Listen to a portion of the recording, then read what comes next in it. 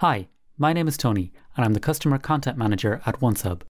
In this video, I'm going to talk about using OnceHub with your Office 365 calendar. Connecting OnceHub to your Office 365 calendar ensures a real-time integration between your Office 365 calendar appointments and your busy time in ScheduleOnce and InviteOnce.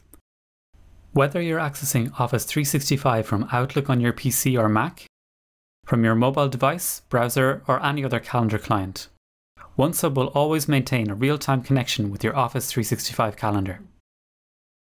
Bookings made via ScheduleOnce and InviteOnce are immediately created in your calendar.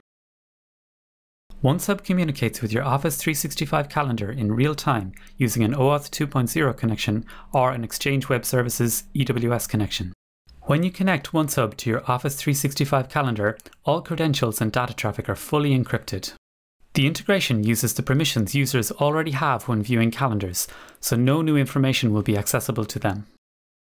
Each team member can be responsible for connecting their own Office 365 account.